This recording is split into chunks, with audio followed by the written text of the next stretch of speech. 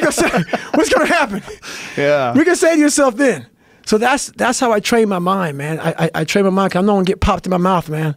I'm gonna get popped in the back of an alley one day, man, running around doing what I do, and there's gonna be no music. Yeah. You better figure it out. I told you, Jamie's cheating. I told him back in the. I was telling, but when I first started running, people said, "Do you run with music?" I said, "No, running's cheating. When you have music on, it's cheating. You're cheating. You listen to music." But now I listen to music all the time.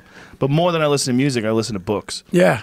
Yeah. Books on tape, audio books, and yours is, like I said, has been the last 2 weeks has been my running partner. Well, I appreciate that, man. It's fucking phenomenal, man. It's phenomenal. And you're doing this kind of independently, right? Yeah. So what I did, man, is I pissed off a lot of people. So in 2012, I got an offer for my book for $30,000. I said, you can go fuck yourself.